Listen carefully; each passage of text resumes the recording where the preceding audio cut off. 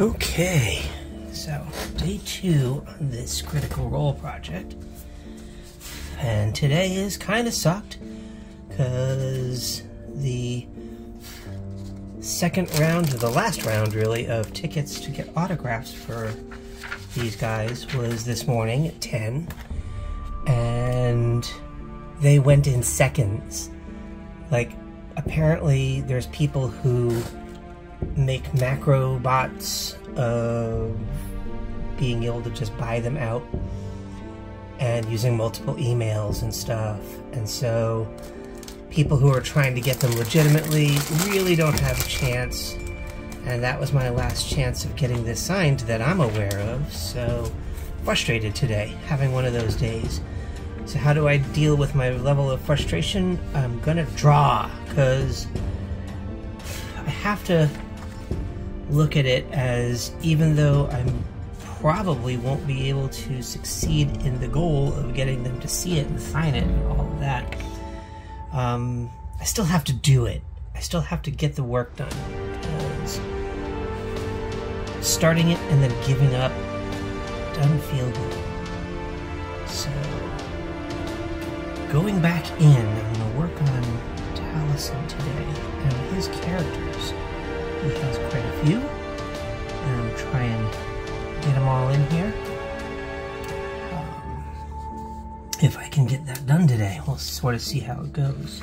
But let's start with his face, because getting that right is primary.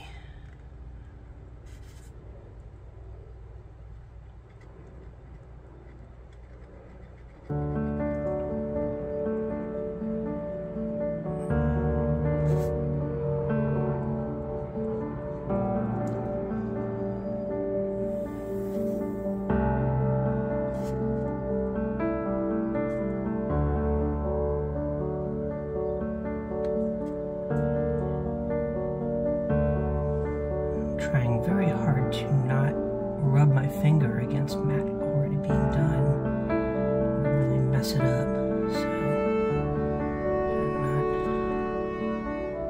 screw up anything today. That would be the goal.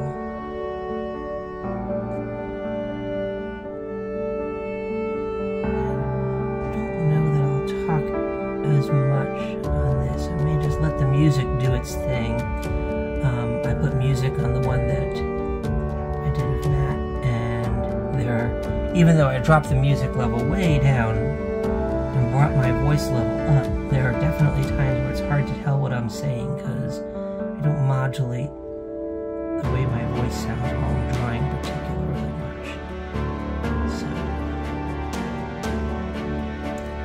I may just leave the music to do its thing. Plus, I'm having a frustration day, and it's probably best for me to keep my mouth shut while I'm like that. Apparently, the site that sells these autograph tickets is Epic Photo Ops, and they basically have a monopoly on getting celebrity autographs and stuff like that at conventions in this area, particularly Rose City Comic Con and a lot of the like Emerald City type things. Epic Photo Ops works with all of them and has all of the contacts, so they get to decide how things are run, and their website is set up in such a way that if you have something in your shopping cart, that doesn't mean you've got it. Like, other people can still buy that item that you have in your shopping cart. So I managed to get Matt's autograph for Saturday in my shopping cart as soon as it went on sale, like literally like less than a second, as I was refreshing it, and I got it in there, and I had my credit card information in the copy paste buffer, so I just pasted it all into place and hit go, and it was like, oh, it's too late, that's already sold out, which made me wonder if they were pretending to offer more autographs today and not really having them, not getting people to come to the site to try and sell other autographs. This critical role is so popular that just the idea that there might be something available gets you back on the site, and then you just take what you can get from somebody else.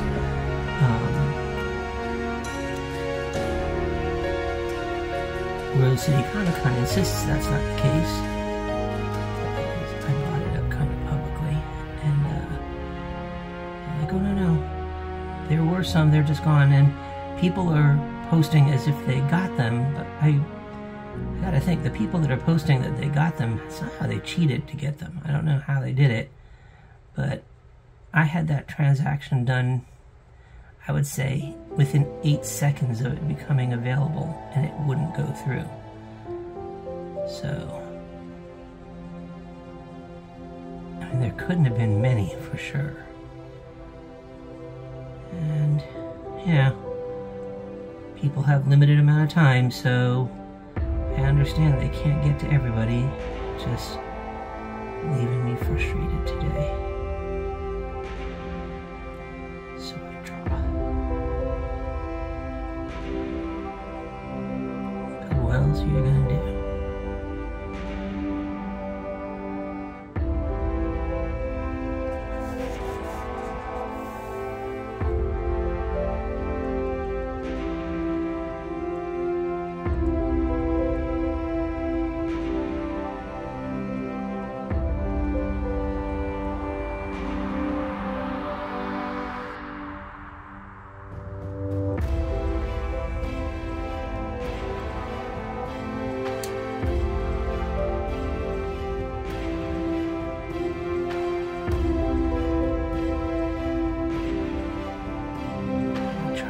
Taliesin first. He was my main one. But I guess they didn't release any Saturday autographs for him until after. Again, they weren't clicking go and releasing them all at once. I think they were kind of one-offing things, and well, I kept on hitting refresh after I couldn't get a thing to go through, and things never did pop back up again. But yeah, I do think that there was some like plugging in tickets for people individually instead of releasing them all at once at 10 like they said they were going to. And so if Taliesin's got released, it was while I was fighting to get Matt's. By the time I went to get his, because it looked like maybe there had been some available. The only day that was available was Sunday, and we can't go on Sunday, unfortunately. So I guess that's pretty much our problem. We maybe should have planned to do a full weekend at this, but no idea it was going to be such a shark-infested situation just to get an autograph on a drawing. And some people on Facebook recommended that I just slip it to them around the side of the table or something. Well, that's a pretty good way to get thrown out of the show. Blatantly be breaking rules by trying to get something to people who need signatures. You know, I planned on doing prints of these and giving them to Rollcast. I do that with all of the celebrity drawings that I do, and I've done a lot of them, and I've had people ask me if I'm going to make prints of these. I do make prints of them, but I don't sell them. I give them to the celebrities to do with what they want, because it's not my face to sell. You know, it's one thing if I've completely invented a character, or if I'm doing an illustration for a game or a book or something, but it's understood that I have the rights to sell the prints afterwards. That's cool. But it's not cool for me to, or anybody really, it has nothing to do with just me, it is just not a cool thing to do to do a picture of someone that hell, they don't necessarily even know exists, and start selling it. That seems exploitative. And I know some people who do that. And I actually like some people who do that. I don't like that they do it.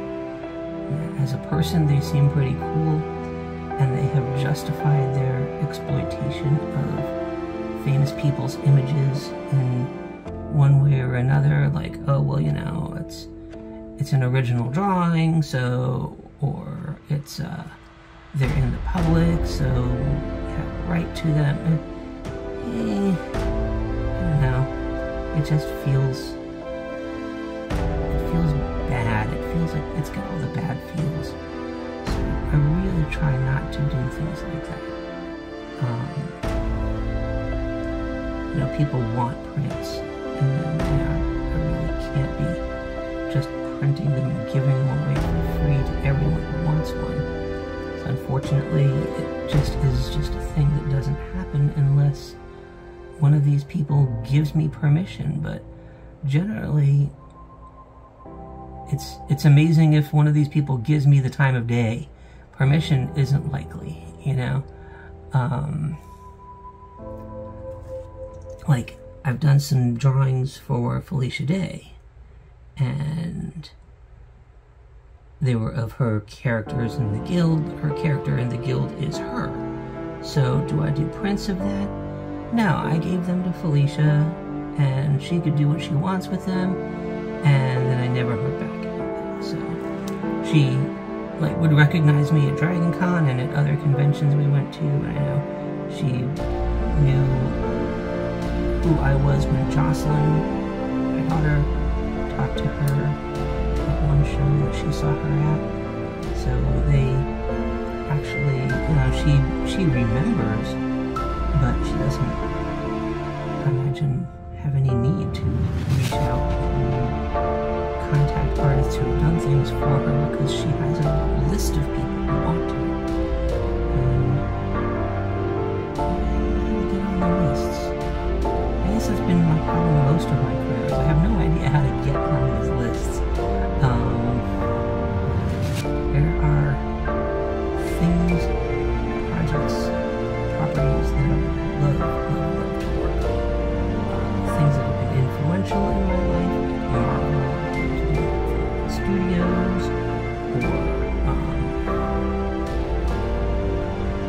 or Star Wars. You know, it's been a huge influence since I was 9 years old and saw it in the movie theater. Many times, 33 times that summer. The movie theater was basically my babysitter for a summer.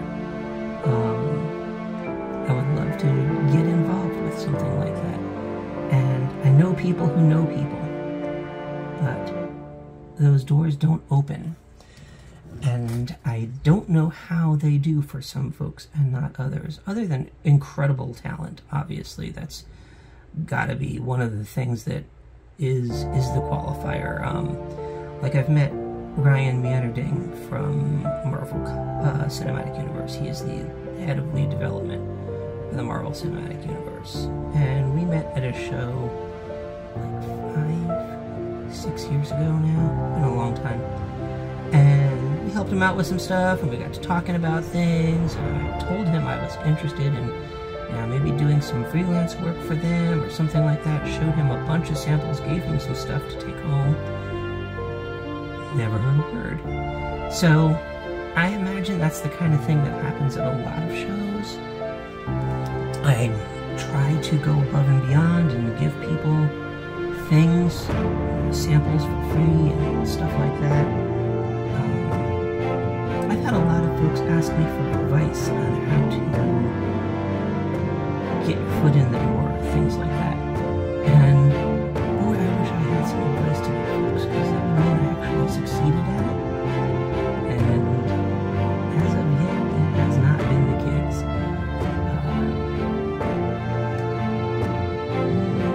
The only thing I can really say is they keep plugging away, and that is why I'm back at the drawing board today. Is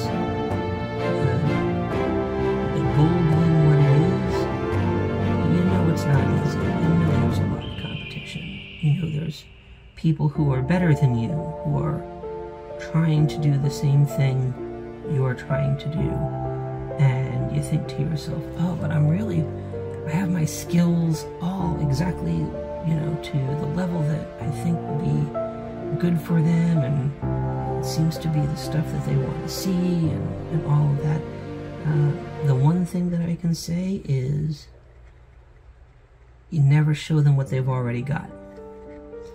If they have a person doing the kind of work that you do, well, why would they not continue to use the person they've started with? You always want to be something at least a little bit different, but and this is the hard part, at the same quality level, but different. And that can be really tough to judge. Like, how do you know if you're at the same quality level? And I really have come to realize that there's two kinds of artists that make it and have it work. And one is the artist that just has some sort of amazing natural ability to do a style that connects with people in a way that for some reason works. There's no predicting it. It just sort of happens when it happens. And, great. It's great to be that person, to be able to have your personal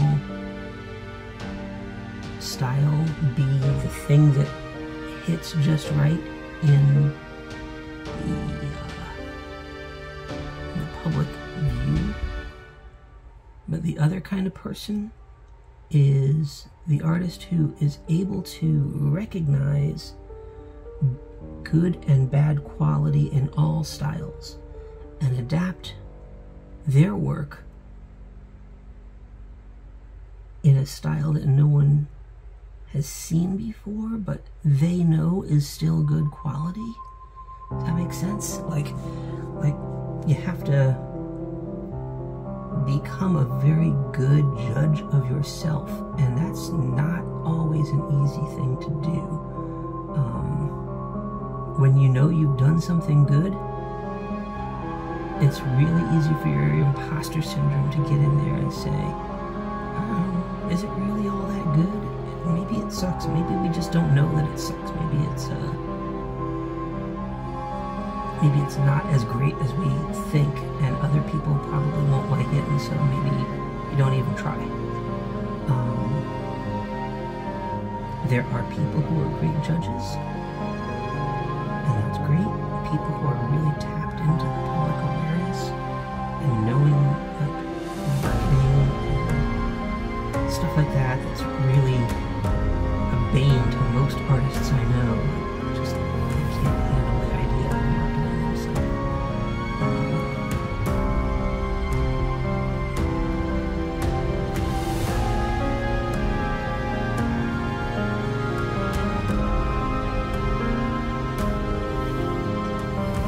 I lost my train of thought because this is hard. I'm having a little bit of difficulty with this area.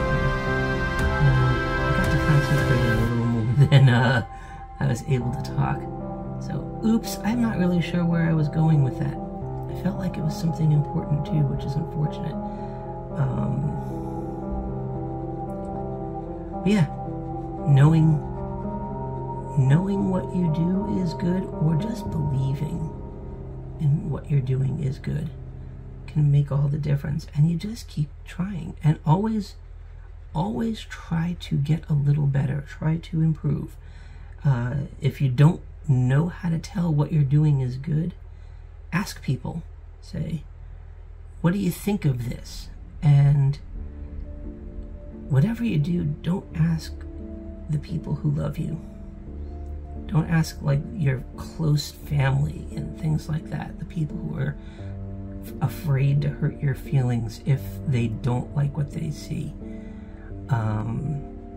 Ask people whose opinions you trust and who you're pretty sure will be honest with you.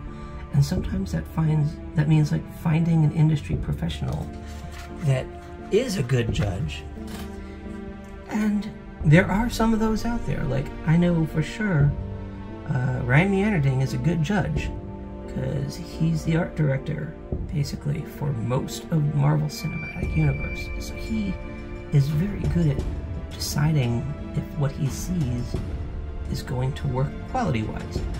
And if it's going to appeal to the public. Find a person who you believe them when they tell you something. And it's not that you don't believe your mom and dad, or your brother and sister, or whatever, or your spouse, or your significant other. Like, believe them, but also be aware that they are not looking to hurt your feelings. So, like, what they say, gotta take it with a grain of salt, because there's honesty, and then there's bluntness. And you're gonna find, if a person really cares about you, they probably don't want to be blunt with you if they're seeing something that's a problem with what you're working so hard on. I learned not that early on. This was actually one of those things where I was like, I believe what people are telling me. Learned medium ways into my career that I couldn't necessarily always believe the people who were close to me when they said that they thought what I was doing was great, because they liked it. But they liked it because it was mine.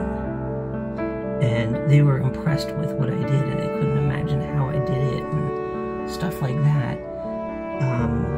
Which is all well and good. I mean, if you're doing something creative, there's going to be a lot of people who just cannot imagine how you're doing it. That's fine. But their ability to judge how good what I was doing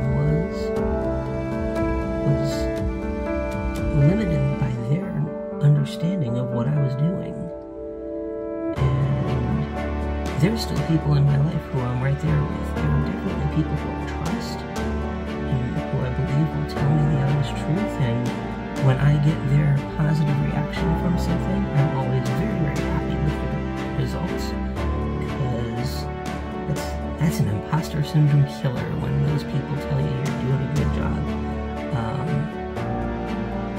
People who have kind of been like my mentors and stuff like that, who are ahead of me by leaps and bounds in their careers, and when they say I've done a good job at something, it's really easy to believe them, because they've gotten to the point where they can tell if it's not good. Their skill level is so high at creating believable things, or doing design work that is engaging and fascinating to everyone who looks at it. Stuff like that.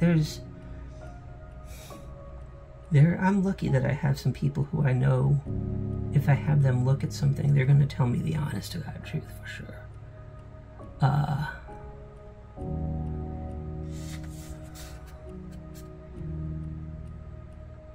It's important to find that in your life, to find someone who's going to tell you the truth, and whose truth is often right.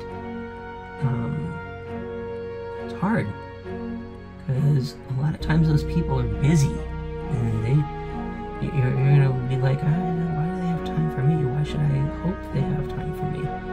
And the only ones who really do are the ones who end up becoming your friend. Luckily in this business, friends are really not that hard to find. Most of the artists that I've met are great and would love to look at work and critique what they're doing. And, critiques happen outside of college, and they don't have to be in an educational environment, but they kind of have to be asked for. Most people will not judge just look at your work and immediately tell you the problems.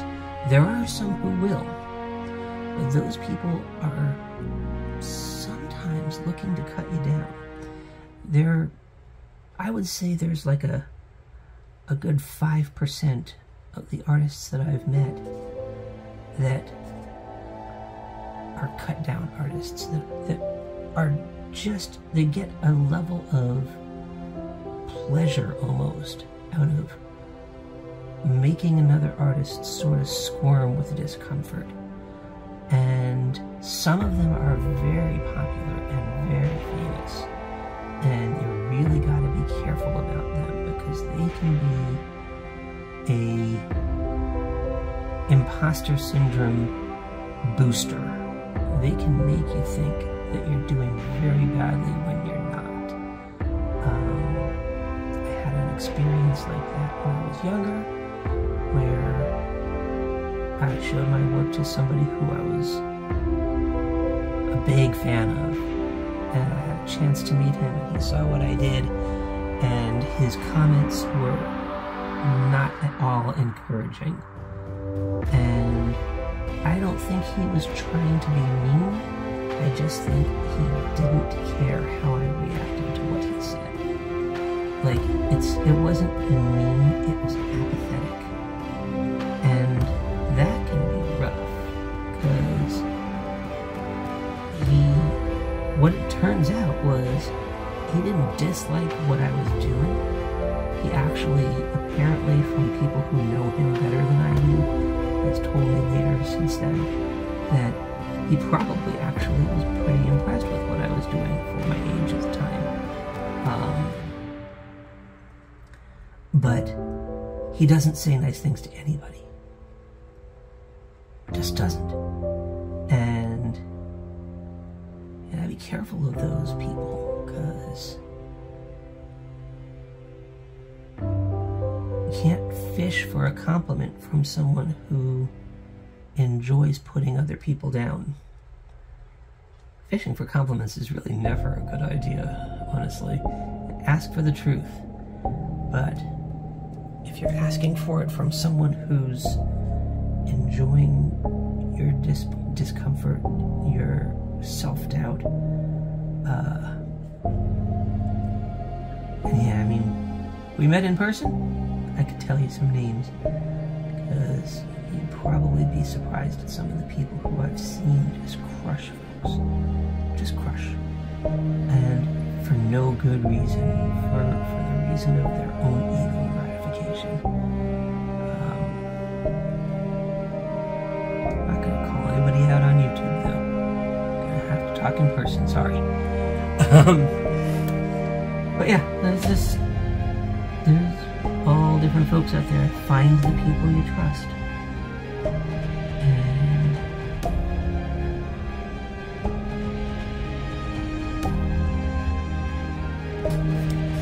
that actually looks kind of like their husband. I'm gonna say that's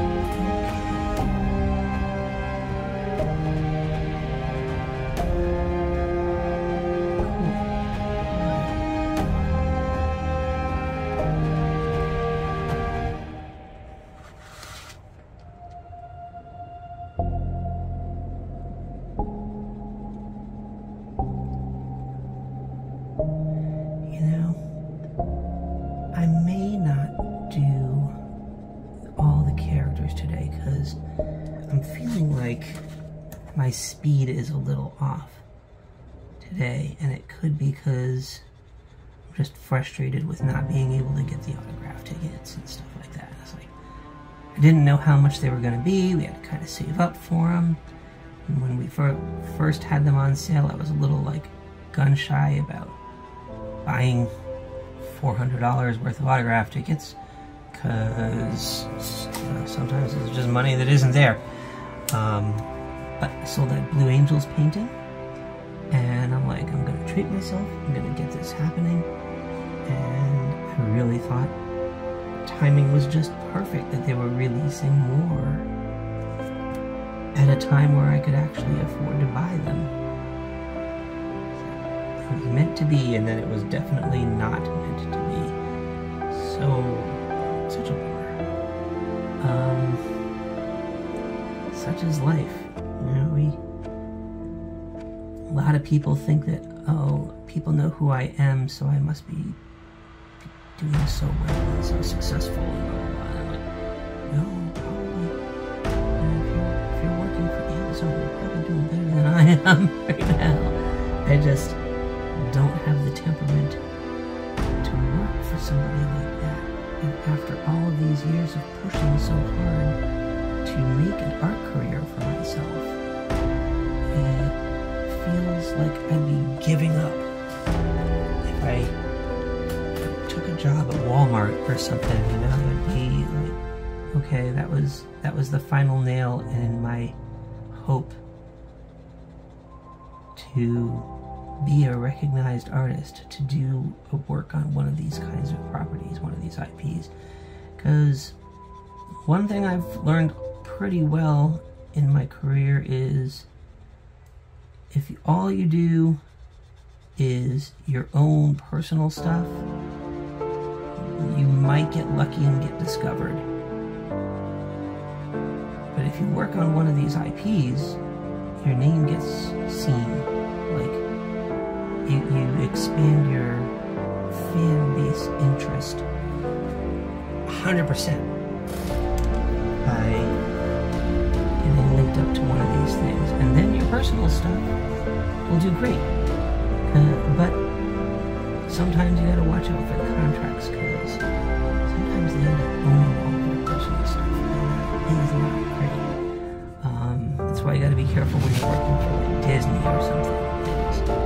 They own everything that you do more often than not, and you're making your salary, and that is it. And Disney doesn't necessarily, as the strike that's going on right now, I tell you, doesn't necessarily pay reasonably fair for what they ask for.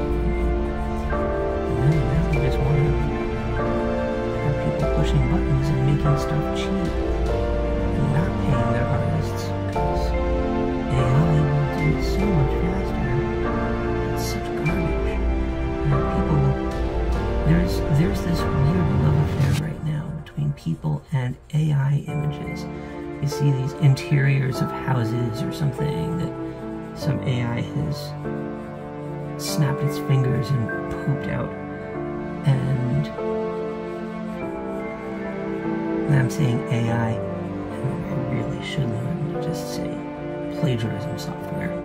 It's all stealing from us, stealing from artists who have already done things, who put thought into why something is laid out the way that it is, and then the software comes in and samples the thought process 100,000 times until it thinks it understands it and can duplicate it. But all you're ever doing is duplicating someone else's good efforts. You're never creating something. And the idea that companies like Disney are willing to basically quit creating and start processing is very disturbing to me. But even worse than that is the general public gullibility to believe what they're looking at is real. Because it's becoming more and more convincing, the realism of these things, as it samples more stuff and starts to build algorithms around these samples that are more accurate. It's going to be harder and harder to find the mistakes. Right now, it's often quite easy to find the errors in the AI-generated art, because they sometimes stick out like a sore thumb. You know, there was the joke of the people who had 7 fingers on all their hands, and that's definitely one way you can tell. But there's other ways that are a little less obvious, but definitely a lot more broken. Like, there's a picture that's been floating around the internet of an abandoned mansion. And it's seen from the front, and it's got all of these creepy window structures and stuff, and it's If an artist had painted it, they probably would have put in a front door. But this so-called abandoned mansion has no entries. And so you can tell when these things are built as plagiarism stuff, that the lack of thought that goes into them can be really obvious sometimes, really blatant. That, you know, a person would have thought of that, would have thought, make sure there's a front door. The program doesn't, and it requires human intervention to remind it to do things like that. So you have to, I don't know, change your prompts to make sure those kinds of things are added. But the people who are prompting the AI to do these things, that are building these prompt systems, aren't good enough to tell that the mistakes are happening. So they're not thinking to change their prompt structures to account for the problems being made, because they aren't noticing the problems being made, because they don't have an eye for this at all. And thus they will not ever really be artists. That's the trick, is artists have an eye for this stuff. And AI prompt programmers often don't. And you can tell. You can really tell. So, you know, things like that make me think it's a fad that's going to go away. Because it's going to be hard to teach it better, to teach it to know. Eek, I'm just noticing problems I'm having here. See, but I'm a human artist and I see the problems I've created. And I can fix them. Whereas program artist, program junk recycler, has to be told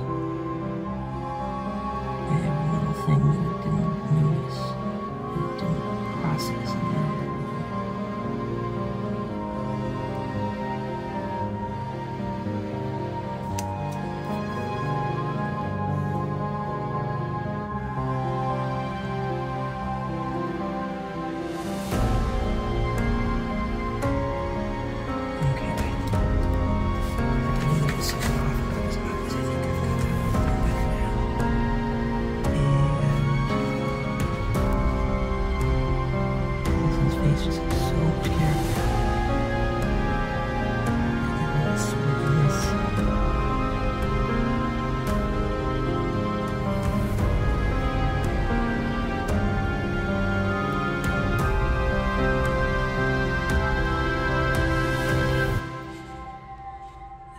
To draw something like that realistically, you've really got to get like every single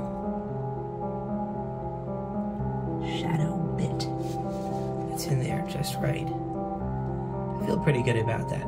Okay, I've been out here for quite a while and I got one more face done, so I'm gonna call it here and upload the video of Matt, get this video started processing, and I don't know, maybe eat some ice cream or something. I'm still bummed about not getting autographs. But drawing helps, just doesn't solve the problem. Hope you guys enjoyed. Sorry if I rambled like crazy. I said I wasn't going to talk as much. I talked more this time, I think.